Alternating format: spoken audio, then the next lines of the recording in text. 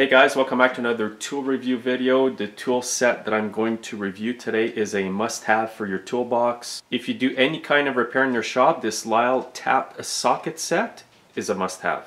A lot of people have seen me use these in my videos. They've asked me about them for quite a while.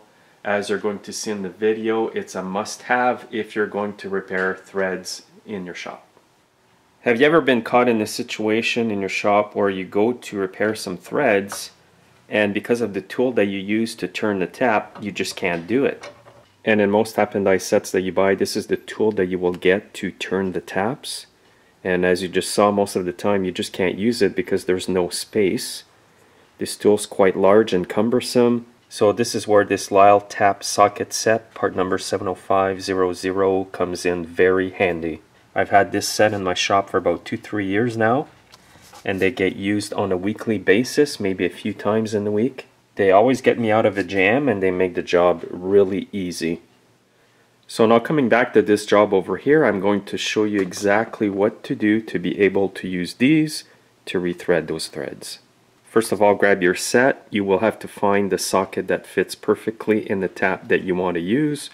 This is actually the most common one I use here for small engine repair. And what I've got here is a 1/4 inch tap by 20 NC. This is a very common tap here to repair threaded holes for starters. And basically when you use the tap, you just insert it into the socket, and you'll need a 1/4 inch ratchet or extension to use this. And with the 1/4 inch ratchet, the extension, the socket, and the tap, you're all set up to go fix those threads. Now the threads here today are okay, but I'm just using this engine here as a prop to show you guys how the tools work. And now you can repair your threads or make threads if you have to. And there's absolutely nothing obstructing you.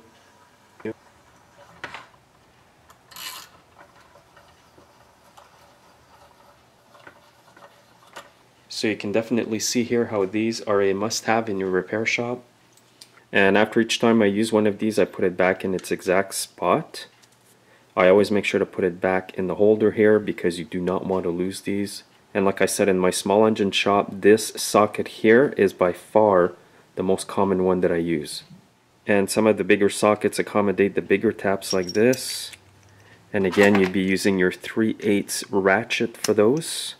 And by the way guys, these sockets are made in the USA, and they do feel of good quality, and they're quite heavy in your hand. So if you get these, you're definitely buying quality. These will last you a lifetime. And again, the part number for that set is 70500. I've put a link under the video to where you can go read all about the specs.